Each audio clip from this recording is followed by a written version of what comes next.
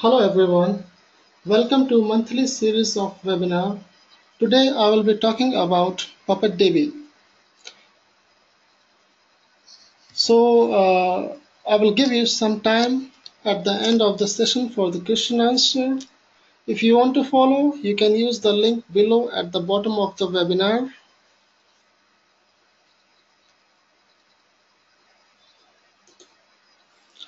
So about me, my name is Krishna Prajapati. I am working as MySQL engineer at Olin Data and exploring other technologies. We provide open source training and consulting in the technologies like Puppet, Node.js, Linux, and MySQL. In addition to that, the complete LAMP stack. So, overview. I will give a short description about Puppet. You should have the basic Puppet knowledge in order to understand the webinar. In the next slide, I have added few links which can guide you to set up Puppet. We will be talking about what is Puppet. So for those who are not aware, the next topic will be what is PuppetDB, the compatibility of PuppetDB, like what are the versions compatible and what are the operating systems it can support. So after that, how to install the PuppetDB, how to search it, and later, what are the configurations variables for PuppetDB. So what are the features, just like the one here I've mentioned, exported resource, and how to scale Puppet using PuppetDB. Suppose we have many thousands of nodes we have, then in that case, how Puppet can scale using PuppetDB. So I'm moving to my next slide. Anybody is having any questions or they can't hear me, just let me know into the chat section, or they can even raise their hands.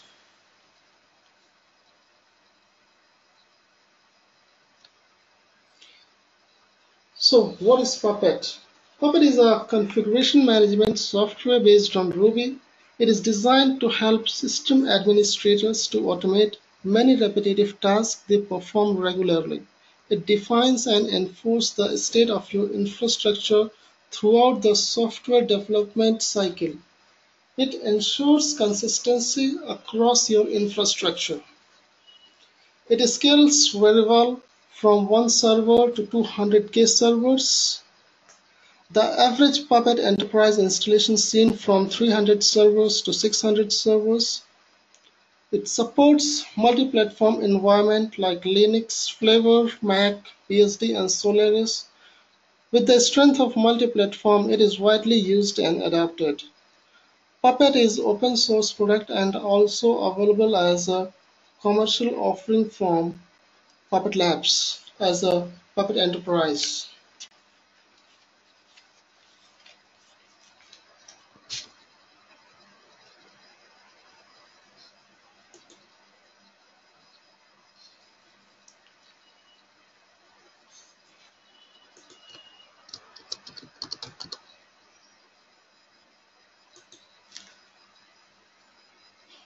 So now I'm moving to my next slide.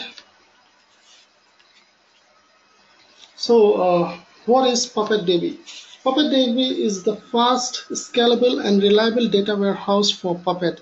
It caches the data generated by Puppet and gives you an advanced feature at an awesome speed with a powerful API. Basically, Puppet is an API which sits between the Puppet master and the data warehouse, which is PostgreSQL. So it's a powerful API. PuppetDB collects data generated by Puppet. It enables advanced Puppet features like exported resources and can be the foundation for other applications that uses Puppet data. Puppet stores the most recent facts from every node. the most recent catalog for every node. Together, this gives you a huge inventory of metadata about every node in your infrastructure and a searchable database for every single resource being managed on any node.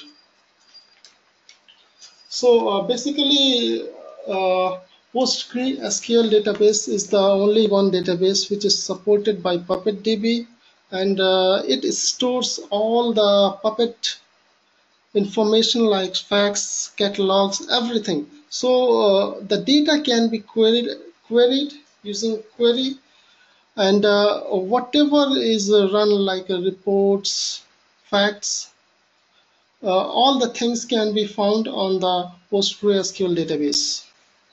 So this helps in order to make the Puppet very scalable and reliable. So when we are going to use thousands and thousands of server in Puppet, so this can help to make it faster.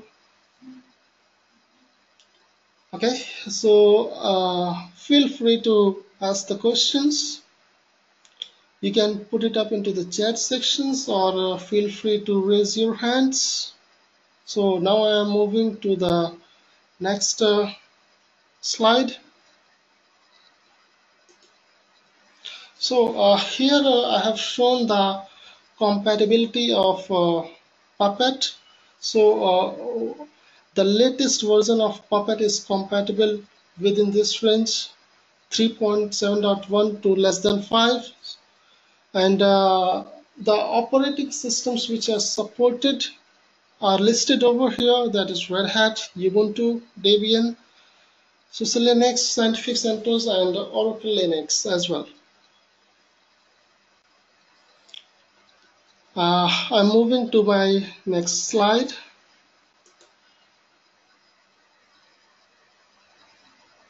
So here I have given a brief of the Puppet diagram, like how the whole thing works. So basically here it will give you a full illustration along with the uh, flow of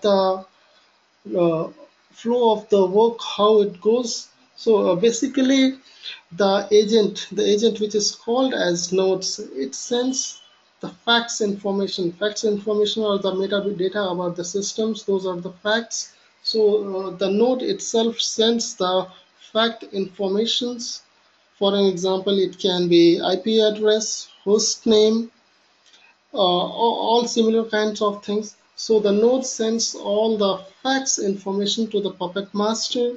So after getting the facts information, the Puppet master is able to know that what system it is, and it will search its own metadata that what are the available catalogs available for this node. So it will compile the catalog, and it will again, the Puppet master again sends the catalogs to the node for the implementation. When the catalogs got executed on the nodes, it generates a report. So report again goes back to the Puppet master, and after that it goes to the report server. So this is how the whole workflow is there. I'm moving to my next slide.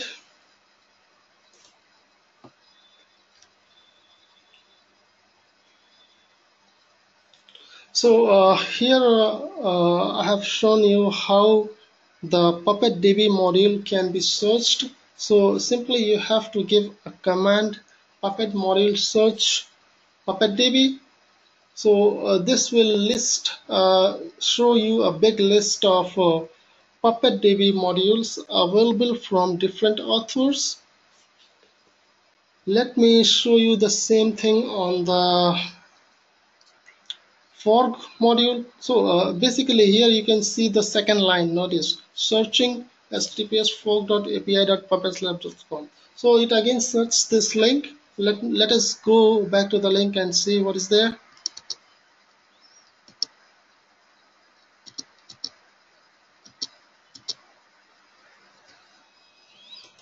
So here is the fog.puppetlabs.com. This is the repository, modules repository. So all the modules are available here from Puppet Labs as well as from different authors. So here you can just type it PuppetDB, and it will list out all the PuppetDB modules from Puppet Labs as well as from different authors. So the first one, you can see this is available from the Puppet Labs. So this is the most recommended since it's from Puppet Labs. It is fully tested, so there will not be any issues. So it is recommended to go with this one. And you can see what is the version number 5, and when it was released, and the number of downloads you can see over here.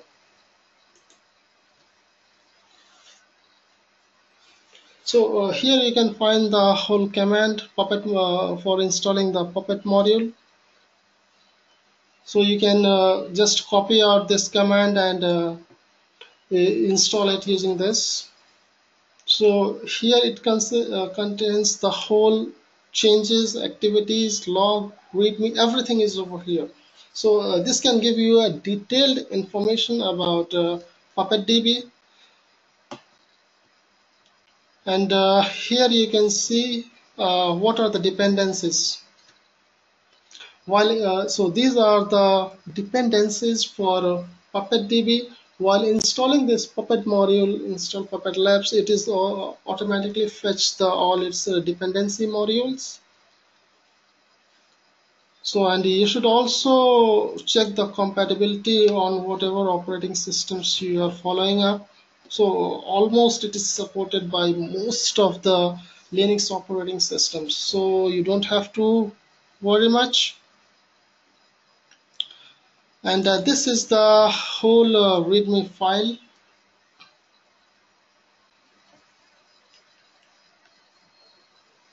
So here it gives the brief about what it is, how to set up configurations, variables, configs, and optional parameters. Everything is available over here.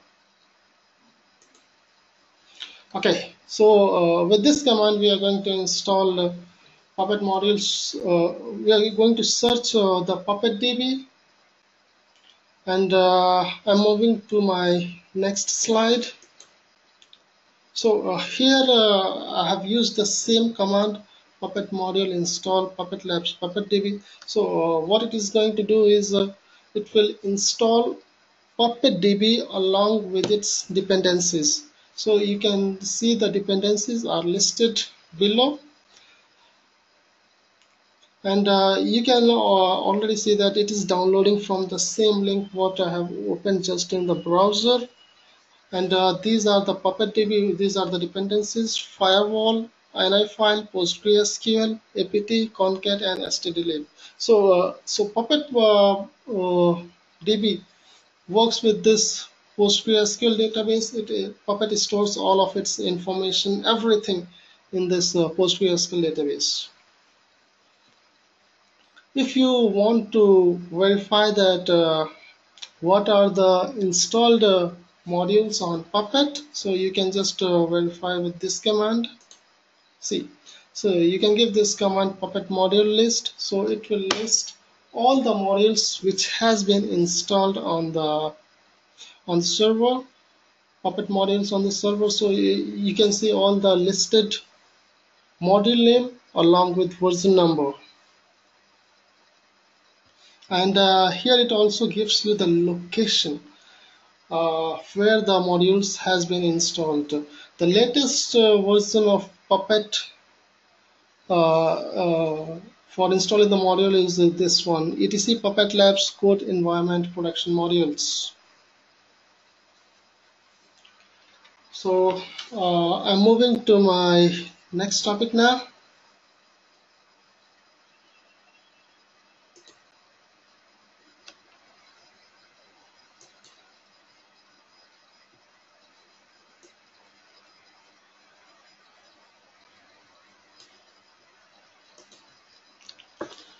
So here I am. Will be talking about PuppetDB configurations. PuppetDB ports for secure traffic defaults to 8081. Ensure this port is open between the master and the DB services. To enable facts and catalogs in PuppetDB, add the following settings to the master block of the puppet.conf. So this is the configuration settings that should be added to the master block. Puppet DB includes support for storing Puppet reports. This feature can be enabled by simply adding the PuppetDB report processor in your puppet.conf. I'm talking about this one. So this PuppetDB. So in the first line, you can see the reports is equal to store comma PuppetDB. Just by simply mentioning the PuppetDB, Puppet will store all the reports into the PostgreSQL database. So this will keep Puppet default behavior of storing reports to YML while also sending the reports to PuppetDB. So these are the and remaining two stored configs is equal to true is the dependency for stored configs underscore backend is equal to Puppet. So this is the important parameters for making PuppetDB to work. In addition to this, there are other parameters that can be checked into the Puppet document. It's available on puppetlabs.com into the document section. I'm moving to my next topic.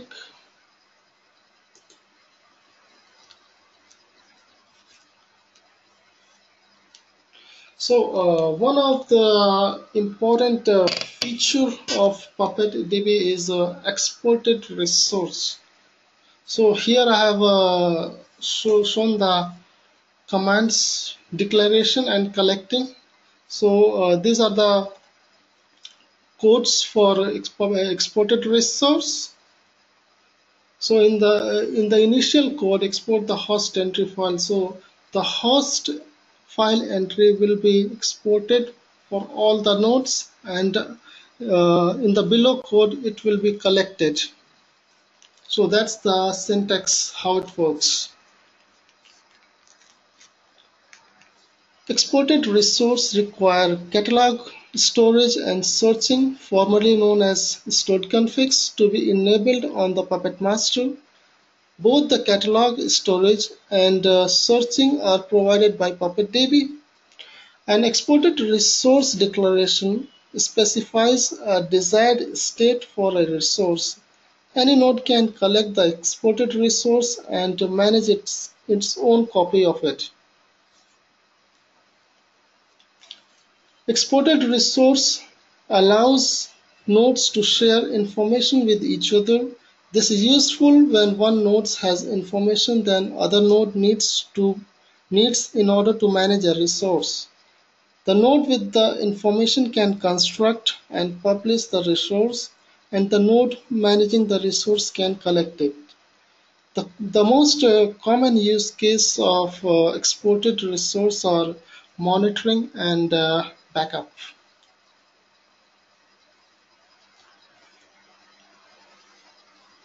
Okay, I am moving to my. Okay, there is a.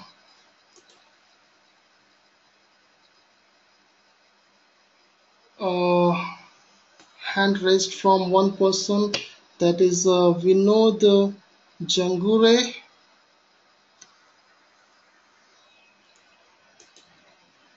Hey Vinod, can you hear me? Yeah. Now I can hear you. Yeah. Can you hear me? Krishna, I wanted like one example like how exported resource can we can use actually. I know the concept, but like I'm like pretty fuzzy with how it will be get used. Yeah, basically the simple example I have shown it over here. So here what it is going to do, the double at the rate is for exported resource. Okay, and here we are mentioning that host name and IP address. These are the two host file entry. So it will be exported using the above code, and at the bottom of the code you can see some syntax: host double less than sign pipe and greater than sign. So the initial part is for the declaration and the bottom part is for collecting. So when we put the whole code into the Puppet, so it will export the host file entry for all the nodes, and it will be collected on the PuppetDB. So you can find the whole information will be available into the PostgreSQL database. So in the same way, you can see, you can find it out on the website, Puppet Labs website, that how this exported resource is used for managing the monitoring and backups, basically the Nagios. So their examples are already available over there. You can just have a look at that. Fine, Vinod? Okay, I'm fine, fine, Krishna. Got it. Thanks, thanks. Okay.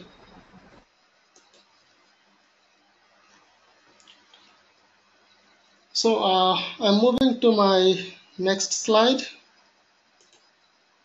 So here we will be talking about how we can scale the Puppet by using the PuppetDB.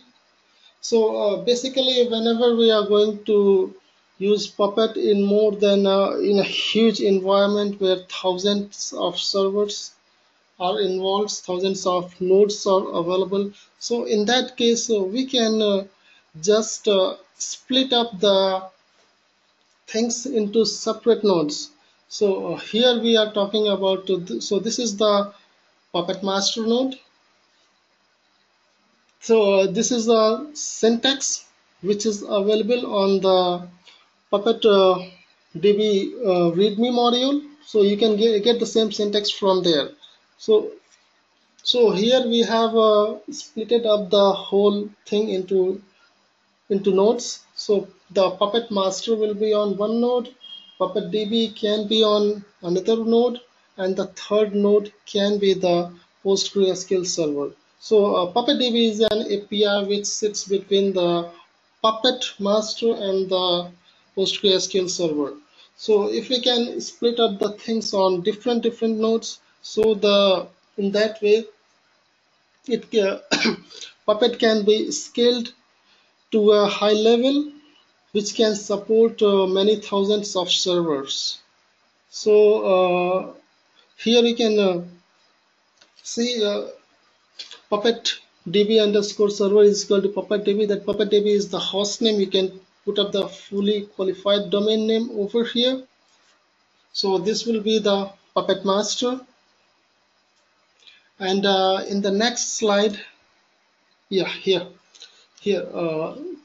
The second code is for the PostgreSQL server. So here we are defining that which node is going to be the PostgreSQL server. So Puppet db-postgresql is going to be the Puppet DB Puppet DB PostgreSQL server. And the last one is for the database where it has been hosted. So all the things has been splitted up. The PostgreSQL server will be a different, Puppet master will be as different, and the PuppetDB can also be a different server. So in this way, it is a lot much scalable. This whole code is available on the PuppetDB module README file. So if more details are required, that can be checked over there. Let me show it over here. Okay, so here we are.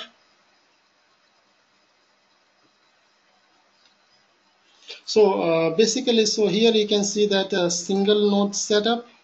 So if you go with this one, it is going to install the Puppet server, Puppet Master, PostgreSQL Server, PuppetDB, everything on the same one box. So this can be useful in a scenario where we have a few nodes, like 10 or 20 nodes. It works well, but whenever you are going to scale it, you have to go with the multi-node setup, which has been mentioned over here. So this part shows the multi-node setup, and here is the code syntax, how you can use it. It's very simple. So this is an example of very basic three nodes. In addition to three nodes, you can also add more nodes in order to scale it. In my next slide, I will be talking about how we can scale it further.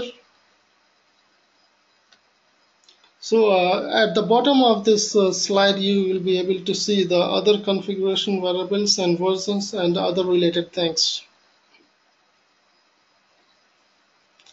So these are the Puppet module comes up with its own default database name, username, and password. So it is strictly recommended to change the password, so that by default it's PuppetDB, so you should change it to something a strong password. So these are the parameters which can be used. Let me show you database. So here is the parameter over here. So this parameter can be used to change the database password. So make it a strong database password, and other optional parameters are available over here.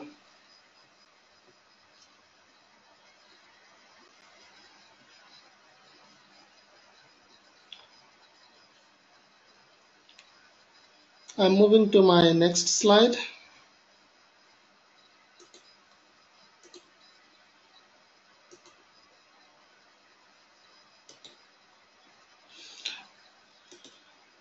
Okay, so this one is a diagram in order to scale it further.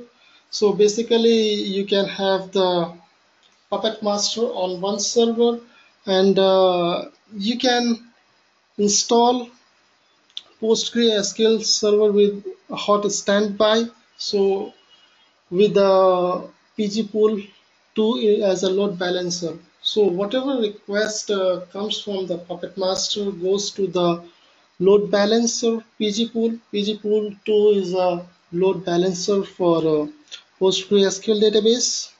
So in the below, it will be PGPL is the load balancer, which is going to take the Puppet Master request to the right PostgreSQL server, to the active PostgreSQL server.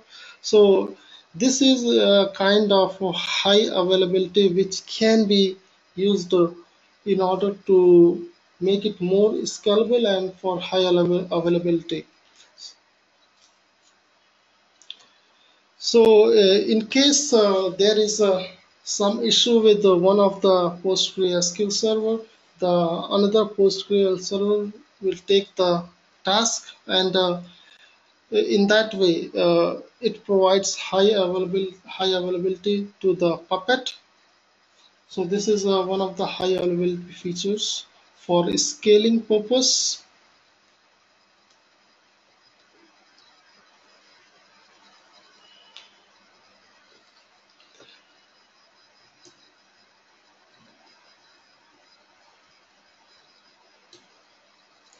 So feel free to put up your questions here or raise up your hands. I am moving. So this is the block diagram for high availability for PostgreSQL database. So these are the upcoming trainings which we have. So you can get in touch with us for the upcoming trainings. So here you can find our previous webinars. So we have taken webinars on most of the very common topics. So you all can find it over here.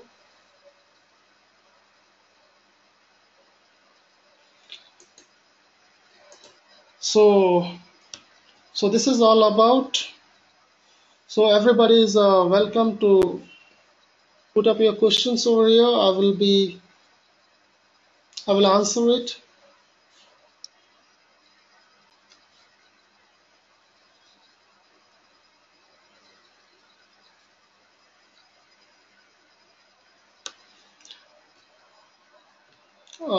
I can see few hand raise. Hi Jenny, tell me.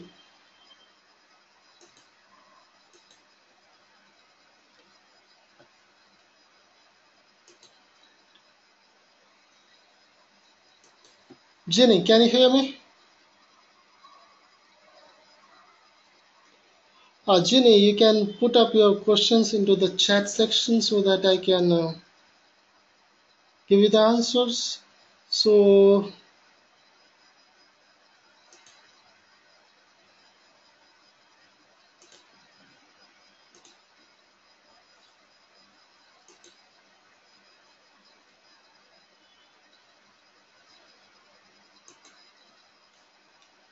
hello Vinod.